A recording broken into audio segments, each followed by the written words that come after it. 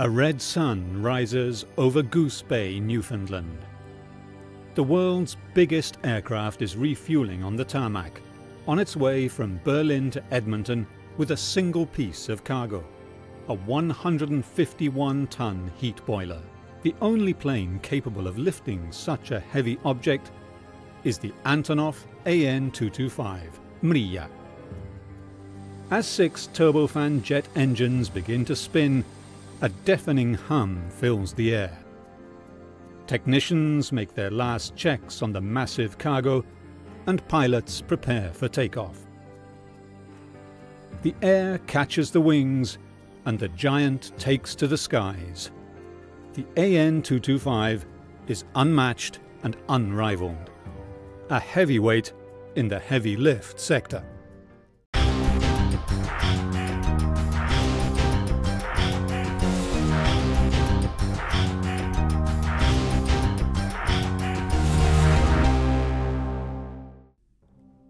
More than a quarter of a century has passed since the maiden flight of the An-225.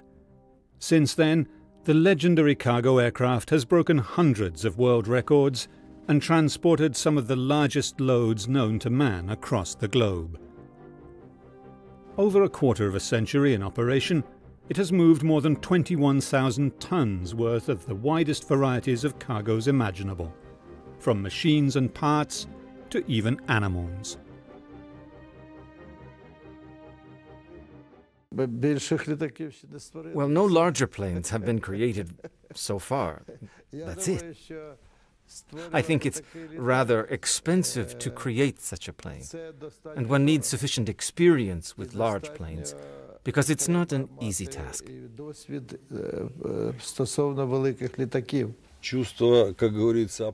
is part of the tester's work, but if you are scared, this means this is not your profession.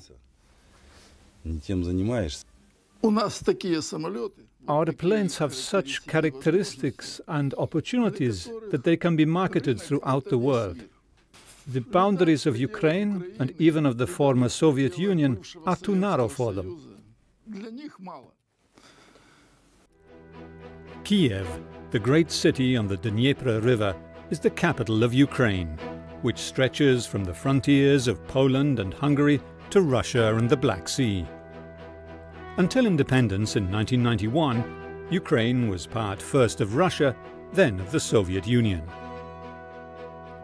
It was here that after World War II, the Soviet government decided to locate one of its prime strategic industries, cargo planes. The Russians were the first to experiment long-distance flight using giant planes, such as this Tupolev Ant-20, a record-breaking aircraft powered by no less than 7 engines. The Germans developed a powered glider for heavy transport duties during World War II, the Messerschmitt 323 Gigant, or Giant. The world was getting used to mega planes well before the Antonov Design Bureau was founded. The Antonov Design Bureau was built around one of Russia's foremost aircraft designers, Oleg Antonov. The state owned everything, however. So when Oleg Antonov pioneered record-breaking aircraft in the 1960s, he continued to be just an aircraft designer. His team grew and eventually was able to control production of the aircraft in its own factories. Mriya started with Ruslan, the An-124 plane. It was a plane designed by Oleg Kostyanovich Antonov, An-124 Ruslan. And the idea that gave rise to our dream also belonged to Antonov. Everything changed as the world was changing. In Soviet times, we were dealing with aviation tasks, which were financed entirely by the state. The planning was centralized. The government gave us tasks telling us what to do. It provided funds, and this is how the planes were constructed.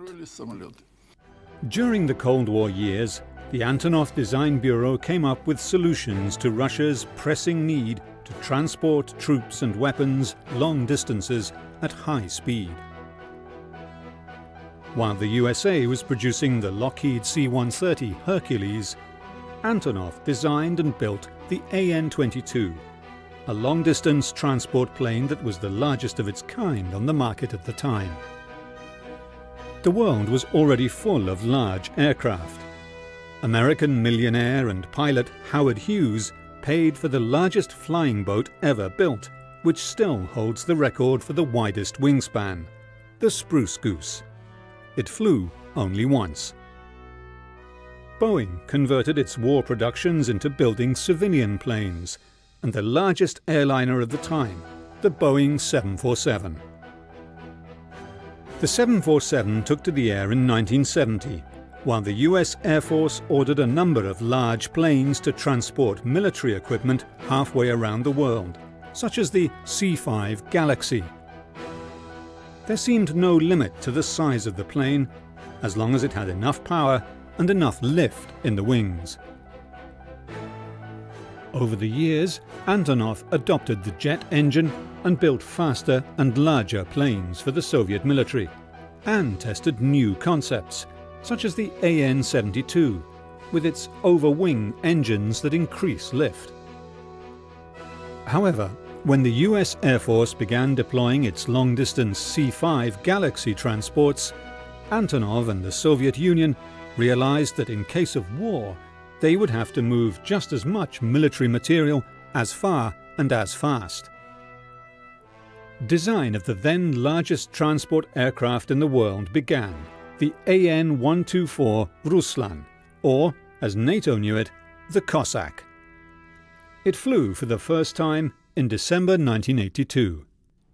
The 1980s were marked by increased rivalry between the USA and Russia in space, too.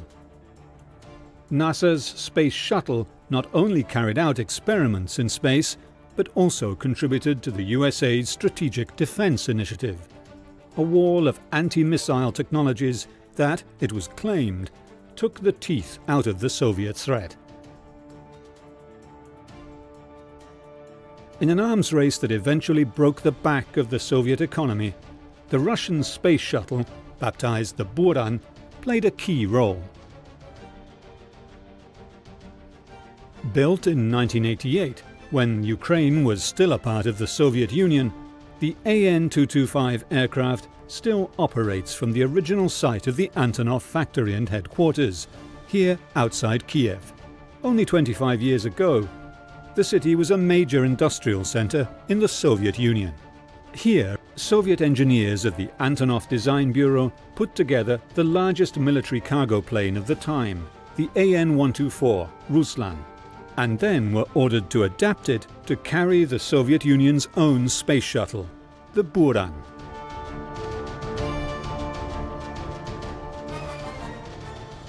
After the end of World War II, the USA and the Soviet Union vied to break records in space.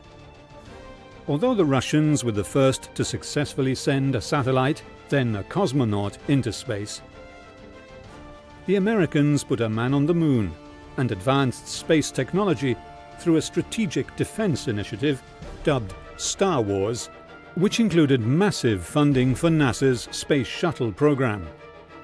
Russia, meanwhile, used the space race to develop its first intercontinental ballistic missiles. The Russian Space Shuttle flew its first and only spaceflight on the 15th of November 1988. But just as the Americans used a jumbo jet to carry theirs, the Soviets too needed a big plane to carry Buran. They asked Antonov for a solution. The result was this.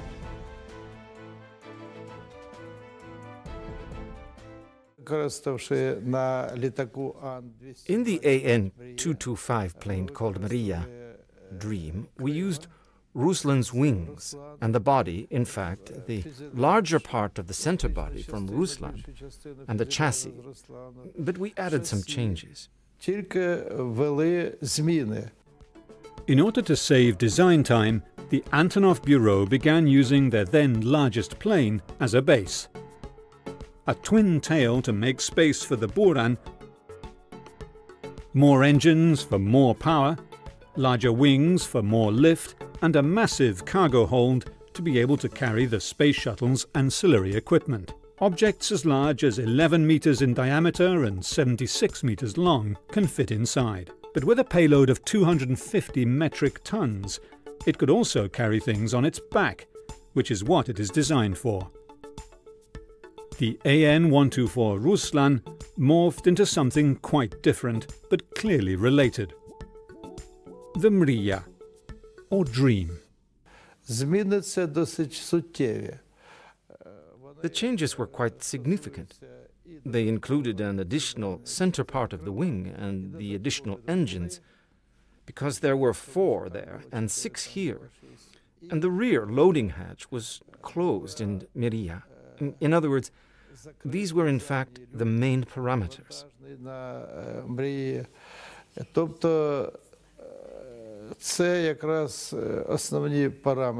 Among the unique characteristics of Soviet-era aircraft are their robustness. Sturdy frames and tough undercarriage were a fundamental part of Soviet design strategy to enable aircraft to survive a potential nuclear war and deploy to irregular or semi-prepared airfields. Like all Antonov's planes, this one was designed to land not only on paved, but also on unpaved airfields. This explains the number of chassis. And respectively, the frame is large. This all has to be buffered during the impact stress during landing. It has to be distributed, and the number of chassis was designed respectively. However, not only had the aircraft to be able to survive tough landings, but the airfields had to survive the giant's weight plunging onto them too. The plane's payload is a whopping 250 metric tons. The Antonov An-225 has an increased capacity landing gear system with 32 wheels, some of which are steerable. It was designed so the aircraft could turn on small runways. On each side, there are 7 pairs of wheels, plus 2 front landing gears with 2 wheels each, explains Grigorenko Maxim, who is in charge of maintenance on the Mriya. There are 7 rows of the main chassis. They are special because, despite of the big size of this plane, the last 4 rows are rotary racks. Despite its dimensions, the plane can turn round in a small place with minimum radius. When the plane is towed, these wheels can turn as well. Discover the past with exclusive history documentaries and ad-free podcasts presented by world-renowned historians, all from History Hit. Watch them on your smart TV or on the go with your mobile device. Download the app now to explore everything, from the wonders of ancient Pompeii and the mystery of the princes in the tower to the life of Anne Boleyn and D-Day. Sign up via the link in the description. In the tiny cockpit, conventional instruments moved the control surfaces hydraulically, and the throttles for the 6 massive turbofan engines are still manual. The cockpit opens onto a corridor where the crew and technicians can rest during a long mission. Dmitry Antonov has worked for 22 years at Antonov since retiring as a military pilot and instructor. He has flown nearly every Antonov-designed plane, including this one, the most massive of them all. This aircraft, Antonov An-225, also Antonov An-224, Antonov 72-74, Antonov 148, 158, and another one aircraft. It is a unique experience to be at the cockpit controls of this one-of-a-kind plane. I'm driving the biggest aircraft in the world, just only this one. But for normal control, it's not easy, but it's not so hard. It's you have all control, and you have big team flying with you. We are working and have a good team spirit, and everybody trying to help and working for captain for to make a safe flight. His crew of pilots, engineers, mechanics and technicians must all know the An-225 in great detail. They must be autonomous so that wherever they land, they can troubleshoot any problems on their own.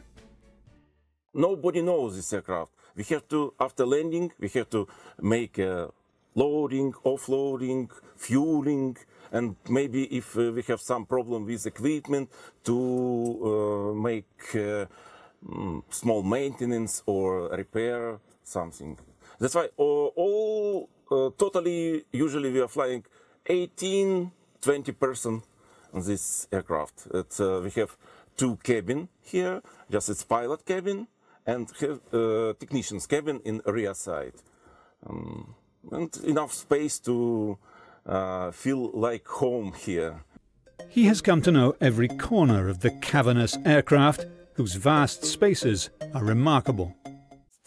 It's totally, we have 6 beds. It's good for who make this decision to prepare for long flight and to sleep here, to take a dinner. Also, we have small kitchen here to prepare coffee, tea, or heat catering. And here we have big space for just, it's simply space for, we can walk here, and also we are keeping here some spare parts for our navigation equipment, for all other system. You can see it's equipment, navigation equipment, fire protection system, and also it's finished. We can proceed from here to top of aircraft. Actually placing a load inside such a massive aircraft was a huge challenge, so designers had an internal crane built inside the cargo hold. It's almost 44 meters long, it's 6 meters wide, and more than 4 meters high. Inside you can see everything what needs to load aircraft. It's loading equipment to crane to take any kind of cargo. We have equipment to fix aircraft, fix this cargo inside compartment, and also some spare parts, spare wheel, and for example, here it's a tow bar because it's need sometimes to towing aircraft on ground. Here it's door through this door we can proceed to technicians compartment. It's not connecting with pilot cabin, but it's the same, quite enough space to stay our technicians during the flight. Remarkably, there is a lot of space that goes unused. The loadmasters are also catered for, with ample space for dining, sleeping, and passing the hours in flight. It's small kitchen here to prepare, and it's a place where the technicians sitting during takeoff and landing. And the backside you see 11 beds. It's good for rest. A kneeling undercarriage and a folding nose loading ramp are the heavy lift hallmarks of the An-225. It literally loads and unloads oversized cargo through its nose and kneels using retractable nose gear, allowing deliveries to drive directly into the cargo bay. Several small suburban houses or 80 mid-sized cars can fit inside the cargo bay. There were other major ways the aircraft differed from its smaller brother, and from every other aircraft around the world. It is the one and only such aircraft in the world, dwarfing the Boeing 747 and outlifting the C-5 Galaxy transporter. And with regard to the forebody, almost nothing was changed if we compare An-124 to An-225. And, of course, in view of the larger capacity with regard to the length of the center body and the wings, the plane's carrying capacity was increased to 250 tons maximum. That's all. The wingspan of the aircraft was extended from 73 to 88 meters, and the wing profile was modified too, to give it extra lift at the junction with the fuselage and greater width to house even more fuel, an incredible 300,000 kilos worth. The extra fuel was needed to power the 6 Ivchenka Progress D-18T engines, built in the Soviet Union, now Russia. Each of these engines provides 51,600 pounds of thrust, enough to push the aircraft up to a takeoff speed of over 850 kilometers per hour. The wing profile and thrust gives enough power to get the 280-ton aircraft and all its fuel and cargo, a stunning total of up to 640 tons, into the air, to a cruising speed of 800 kilometers per hour. On the 1st of December 1988, the Antonov Design Bureau finally presented its plane. It had not flown yet, and many wondered if it ever would. The Mriya lifted off the snowbound runway and graced the skies over Kiev with a 74-minute maiden flight. That day, it set 106 world records for aviation. These were quite difficult times. These were the times before the collapse of the Council for Mutual Economic Assistance, CEV, and the USSR collapse. Yet although our firm was working like we are working now, everything we were doing was done on the basis of great enthusiasm. Upon seeing the An-225, the first pilot was reported as doubting whether the plane could actually manage to lift off the ground. Alexander Galunenko is a test pilot, one of the people tasked with trying out new planes. He flew the An-225 with the Buran piggyback all the way to Paris. That's why back in 1989, when the program wasn't closed, we flew with Mriya in May 1989 to Baikonur, where we put Buran on it. And we conducted a series of tests with Buran. And then we flew with this Buran back here to Gostomel. And then we flew to Paris, Le Bourget. And we showed this tandem, Mriya-Buran. And before the Soviet Union collapsed, this system began to fail. The state financing was constantly decreasing, and we had to think how to go on. We had to find ways to earn money in order to build new planes and to continue our aviation work. And this is when this idea was conceived, for us to start to provide air transportation services. The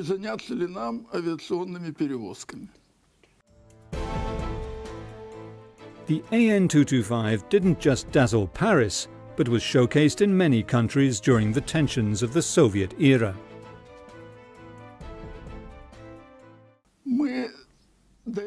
Before that, we exhibited our planes at various air shows in the world. In Paris, Le Bourget held every 2 years. Farnborough, we were in Singapore, we flew to the US. All that during the Soviet Union times, to show our planes. The decline of the Soviet Union was marked by the worst nuclear disaster the world had ever seen, the explosion of the second reactor in Chernobyl, close to the Ukrainian capital of Kiev.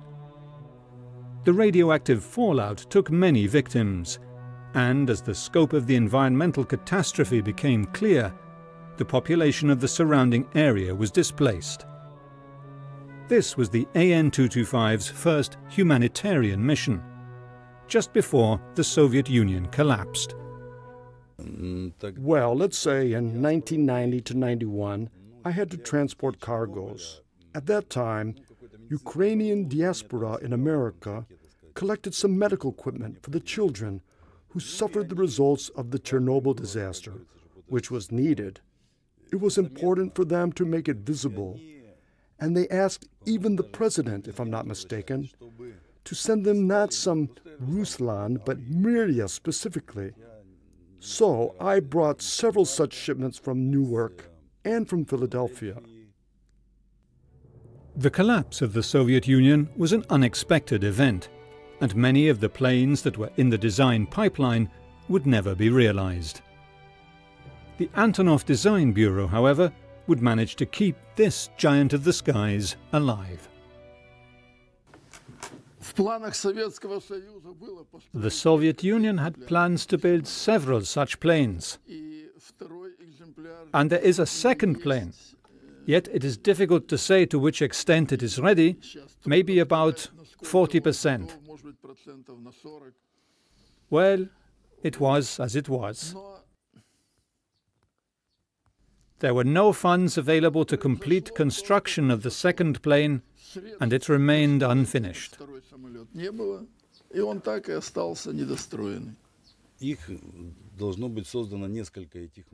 And the plan was to create several such Mriyas. Then the Soviet Union collapsed, funding ceased, and we were not even able to complete the final flying test in order to receive the certificate. The Antonov Airlines factory near Kiev continued, but the An-225 was sadly parked for storage. It would be mothballed for 7 years before the Antonov Airlift Company managed to get it repaired and certified for commercial use.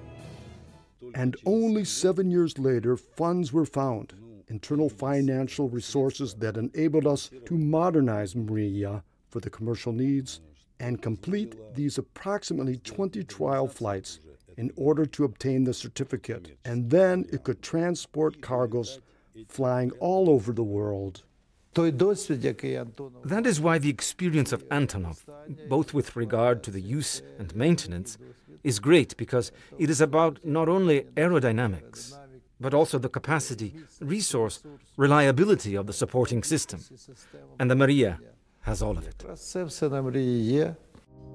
In the year 2000, the plane went through a series of upgrades and repairs, and then again made its first public debut in May 2001 at the ceremony of the opening of the new Borispol-Kiev airport.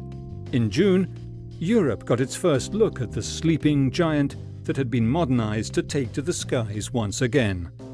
It was displayed at the Le Bourget Air Show in France.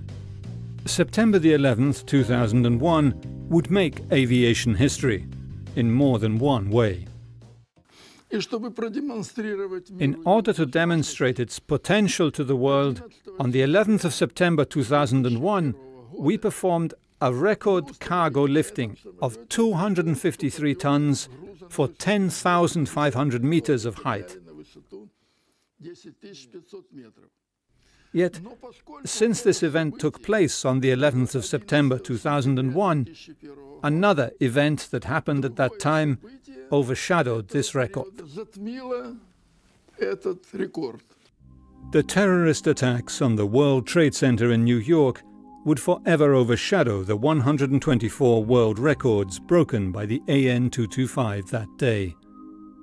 It flew with 4 Ukrainian tanks, a total weight of 253 tons.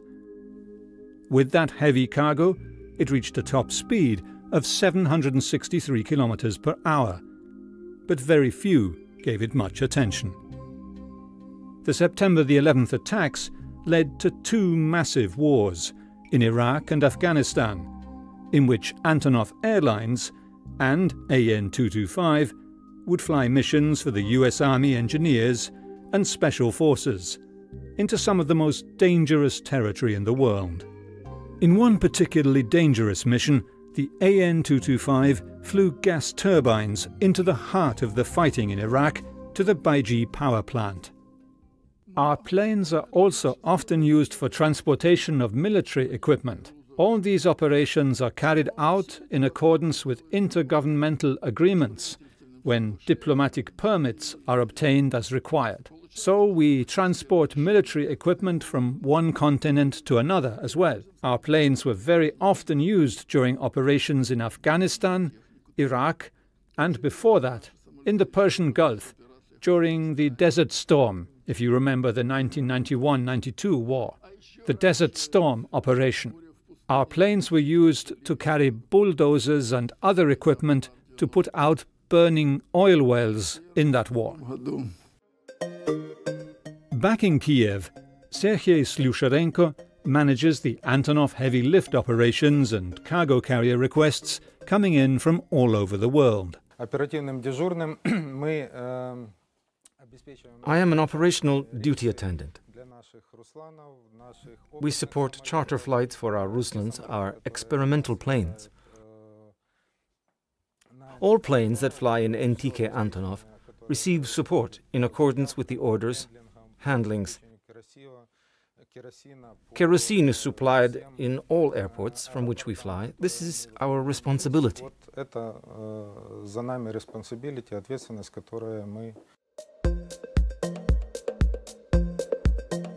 In spring 2015, Antonov Airlines was contracted to transport a boiler from Berlin to Edmonton, Canada, for use in a new water waste plant.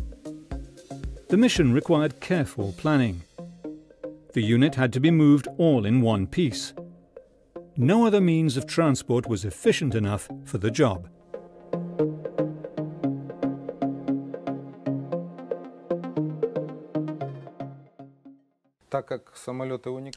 Because these are unique planes, and cargoes are sometimes very difficult. Up to the unique cargoes weighing 186 tons that are transported with Mriya. For them, special time is required to prepare our loading equipment. For instance, some heavy generators or welded frames and so on. This is developed by our load planning, which is a special office that looks, calculates, sometimes examines these items and says what they need. The cargo weighed 151 tons, too heavy for any other transport plane, and without the Mriya, could only have been transported by sea, a lengthy and risky transatlantic voyage. We receive commitment advice from the businesses, the transportation contract, and we prepare the schedule, select the most suitable option that ensures the safest and cheapest transformation for the customer. Then we reconcile the price and begin to plan the tasks. We submit requests to the Ministry of Foreign Affairs for military transportation, and requests are also submitted for civil lines. We form the briefing and support the flight performance.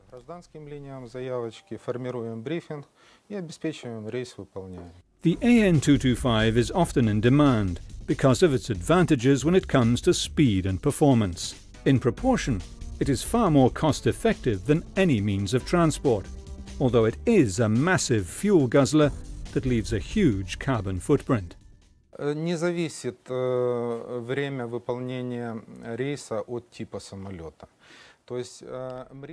time of flight performance does not depend on the type of plane. Mriya is a unique plane, and it began to be used more often recently because the world market is somewhat inert, and it needs time to learn that some cargoes were transported in this or in that region.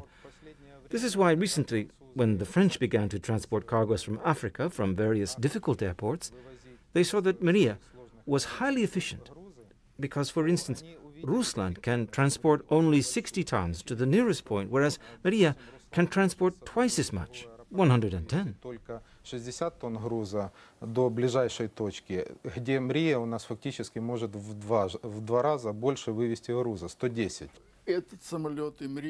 This plane, as well as Mriya, was designed for transportation of very large cargoes, and they are big planes.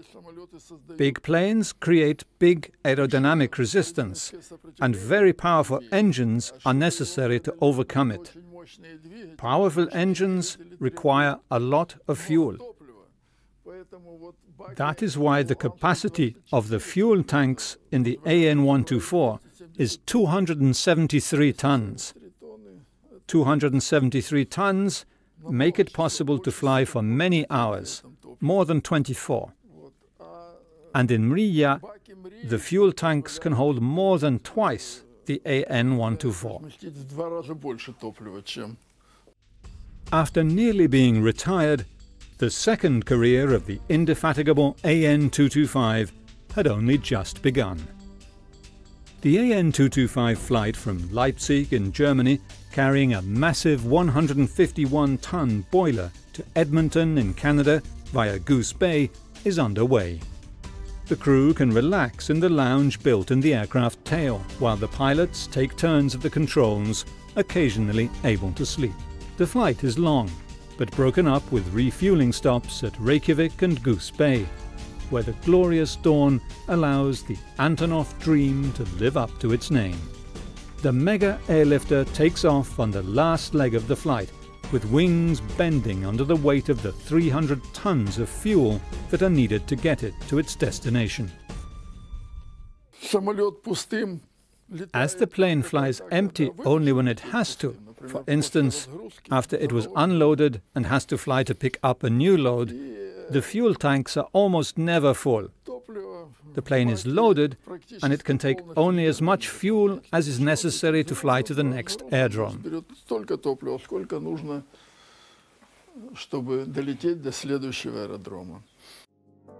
Despite its enormous size, the Mriya is more cost-effective than most giants of the air. Mriya needs 20 tons of fuel during the first hour of its flight, and then 18, 17 and less. The weight of the plane decreases as the fuel is burnt, and the fuel consumption decreases. So big planes need a lot of fuel. The Antonov Airlift Company has been called upon to transport humanitarian cargoes too, such as to the 2010 Haiti earthquake site and to Japan the following year. The Mriya is perfect for the job, as it is a single plane with one cargo and can get the job done in just a few days. In 2009, the US Federal Emergency Management Agency contracted the AN-225 to fly 10 massive generators into American Samoa after a tsunami damaged a power plant. On board the Antonov are 10 500-kilowatt generators. We're about to begin the offload process. They'll be brought over to our generator staging area about 2 miles away. In the next several days, they will be deployed from the generator staging area out onto the island. The reason why they're here is because there's not enough generation capability on island with the loss of one of the power plants. These generators, plus the generators that we already have on island, are going to help stabilize the electrical grid throughout the island. The reason why this plane was used to transport the cargo is we have all 10 generators on one aircraft. This is the only aircraft capable of moving this load at once. Today, Antonov Airlines flies a mix of humanitarian, military and commercial missions. Last time we transported from England, East Midland if I'm not mistaken, pressure equipment for production of Jaguar car bodies. They relocated their production facilities to Detroit, USA. We flew to Toronto where we unloaded, and then it was near and they transported their equipment further on themselves. There were no special technical things. The cargo was heavy, almost 180 tons. 170 and something was the weight of this pressure equipment. For Mriya, such cargoes are normal and customary. The Antonov Company, based in Kiev, Ukraine, constructs and designs aircraft for a niche market, transporting the heaviest objects in the world that need to be moved from one place to another. As well as having the largest operating plane in the world, it has a fleet of heavy-lift aircraft, many of which have the capability of landing on unpaved and uneven airstrips in the most far-flung destinations. The AN-178 is one of these planes, and a new prototype has just been built. Якраз літак Ан-225 – це літак, який може перевозити And AN-178 is the plane that can carry approximately 15 to 18 tons of cargo, which is very important. It can carry various types of cargoes, and it has a sufficiently big cabin. It can also transport marine containers. морські контейнери, що дуже важливо. Marine containers. Rain pelts the tarmac as the new AN-178 prepares for its maiden flight from Kiev on a stormy day in May 2015. It is slowly towed into place by Antonov technicians, eager to see their new design take flight. As the pilots prepare for takeoff, spectators huddle along the runway, braving the bad weather to watch the new prototype lift off. І якраз цей літак, він має достатньо велику This швидкість. plane has a rather high speed. It can be used in unpaved airfields, and today this niche is vacant. Which niche? It is for the planes with the carrying capacity between 10 and 11 tons and 20 tons, exactly 15 to 18. Якраз 15-18. After landing, the successful first flight is celebrated by decorated military officers, government dignitaries, and representatives from the commercial aviation sector. It is a rare showing of public fanfare in this country ripped apart by war, a moment for Ukraine to remind the world of one of its standout industries, aircraft engineering.